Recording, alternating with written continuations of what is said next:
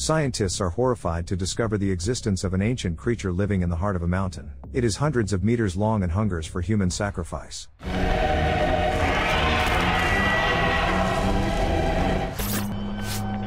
Two government agents are conducting secret research at the foot of Mount Lincoln. Noticing unusual activity underground, one of the agents contacts headquarters to report the situation. Suddenly, a violent earthquake occurs, and steam erupts from the bowels of the earth, leaving deep marks on the female agent's face. Seeing that his partner is no longer breathing, the agent tries to flee from the anomalous phenomenon, but is crushed by a huge boulder on the way. He lets go of his black briefcase, which rolls to the edge of the cliff. In another part of the woods, a logging crew led by Thomas Walsh also feels the ground shake. A particularly violent jolt breaks a branch from a tree and it falls, pinning the man's leg. At first, the team is relieved that their colleague got off easy, but after a few seconds, the worker inexplicably stops showing signs of life. In a research lab, a seismologist named Emily is concerned about the frequent earthquakes that occur in the town. Satellite images show the movement of the tectonic plates beneath Mount Lincoln, which has been linked to volcanism. The girl decides to climb the mountain to get a closer look at the anomaly and to warn the town's residents in case of danger. Distraught, Thomas returns home to his father, William.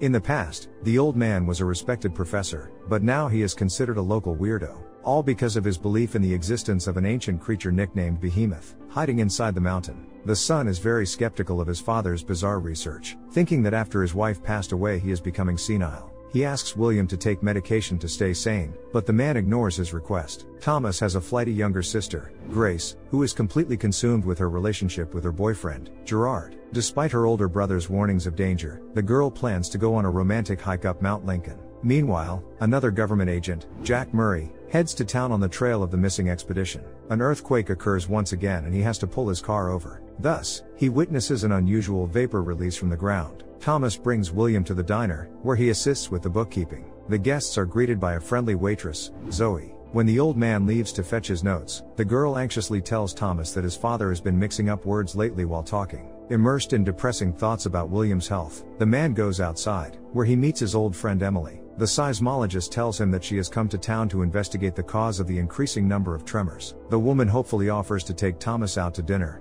but Walsh Jr. politely declines and leaves. Zoe sits down at a table with William and asks him about his drawings of mythical creatures. The old man tells a legend about a monster that dwells in the bowels of the earth. Every time people bring the earth to the point of self-destruction by their actions, unknown forces appear and save it.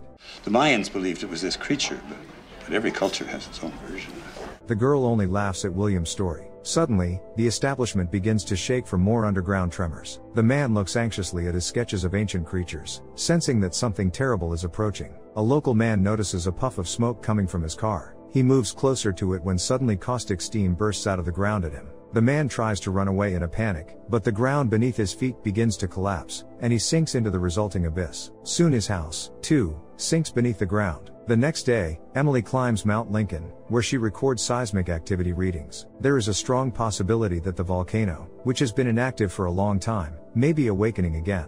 The girl contacts a colleague in order to request the necessary equipment so as to prevent harm from a natural cataclysm. Suddenly her attention is drawn to the breathless bodies of squirrels beneath her feet. She tells her colleague about it, and he makes a disturbing suggestion. I'd say it sounds like we have CO2 leaking. All over the mountain. I gotta go.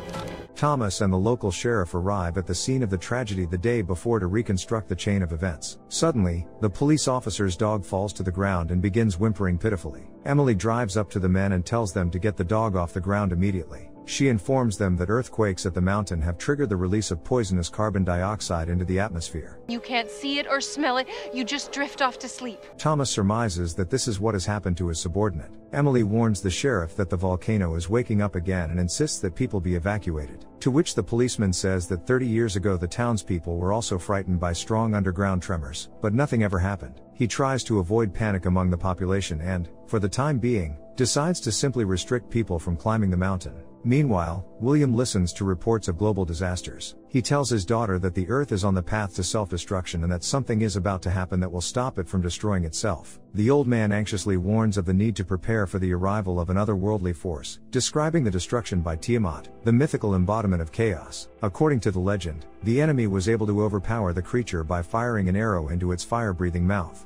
It was the only way to kill her. He split her heart in two, and Tiamat was no more. Grace perceives her father's story as just another lunatic's ramblings and leaves the house to go see Gerard. Upon her return to town, Emily shows Thomas recent satellite photos. It appears as if the earth tremors are moving up the mountain. The girl assumes that some unknown anomaly inside Lincoln is fracturing everything in its path, creating new lava flows and carbon dioxide emissions. Emily plans to climb to the top again to unravel the cause of the anomaly. Outside, Walsh Jr. is found by Jack Murray and introduces himself to him as a geologist. He tells Thomas that he has been recommended as a mountain guide because he is searching for lost valuable equipment. The man served in the army as a helicopter pilot and his help will be indispensable for the task. Meanwhile, Grace and her boyfriend go on a hike, but the girl can't stop worrying about her somewhat crazy family. Gerard reassures her and tells her that they can take their minds off things in the mountains, but the couple have no idea how wrong they are. Emily climbs the mountain and sends her observations to a colleague. In response, the guy gives her disturbing news about global cataclysms that are occurring everywhere on Earth. Communication is suddenly interrupted by a new earthquake. Mount Lincoln fractures and a rockfall ensues. William shares his concerns with the sheriff about the mysterious force threatening the Earth. From the depths of obscurity ascends a creature with one purpose and one purpose only: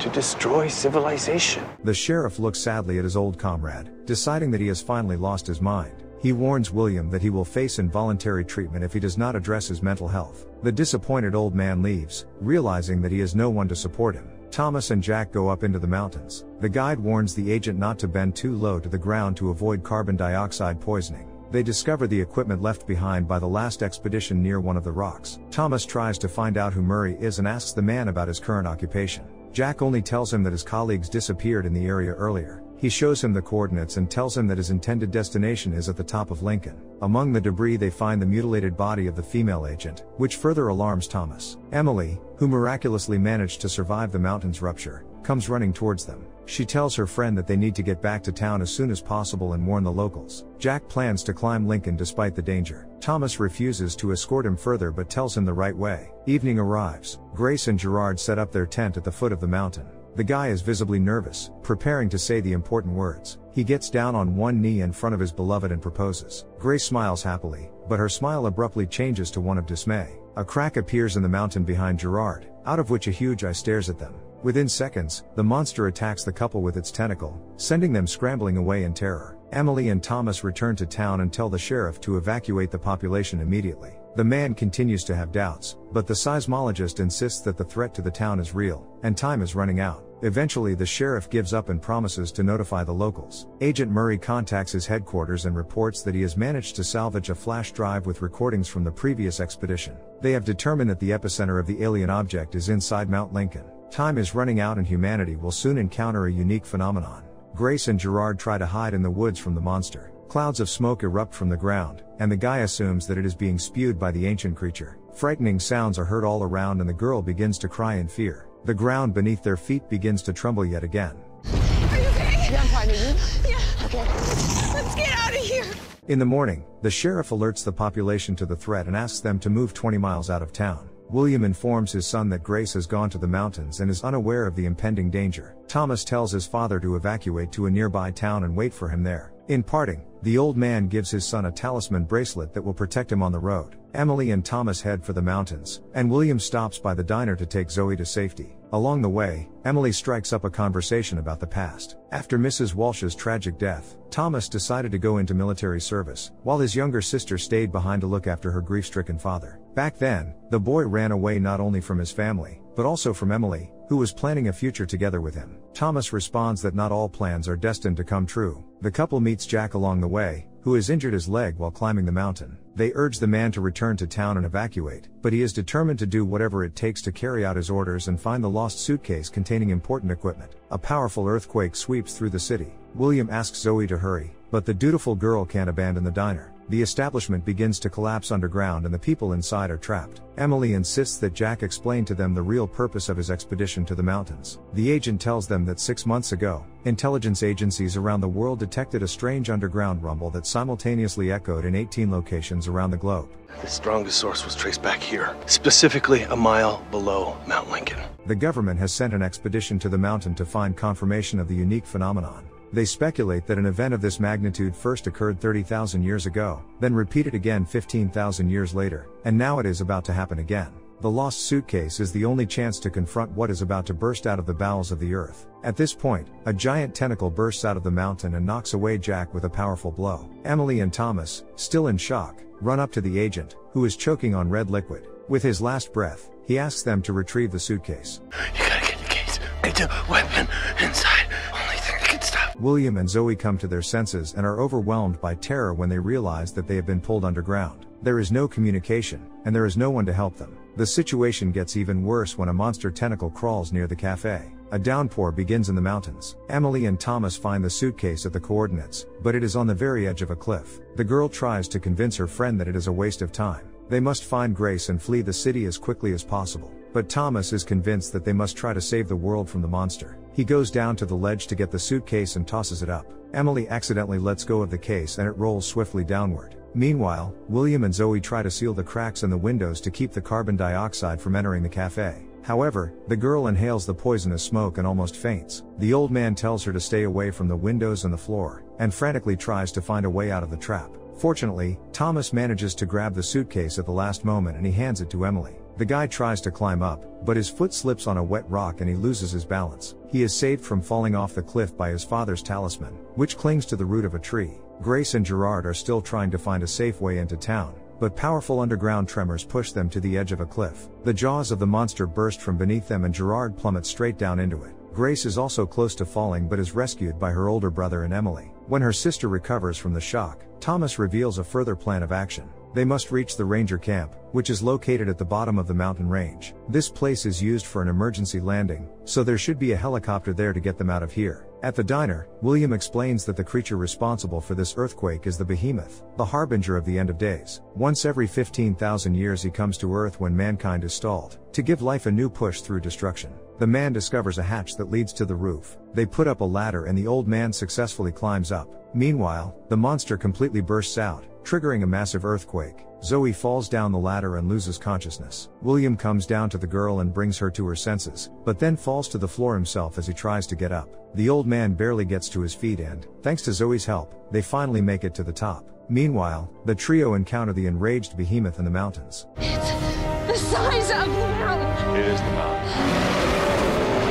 Barely dodging his tentacles, they still manage to get to the helicopter and start it up. Thomas pulls the weapon out of the suitcase and tries to figure out exactly where to aim it. Grace remembers her father's story about destroying the Tiamat and yells to her brother to shoot into the monster's mouth. Thomas fires the missile and it hits the behemoth's larynx, tearing it open from the inside. The trio escapes in the helicopter, watching the powerful explosion. At the end of the story, all 5 survivors are reunited and happily embrace each other. Thomas suggests that Emily stick around town and they join together in a kiss. Do you believe in the existence of mythical creatures? Like this video and write your answer in the comments.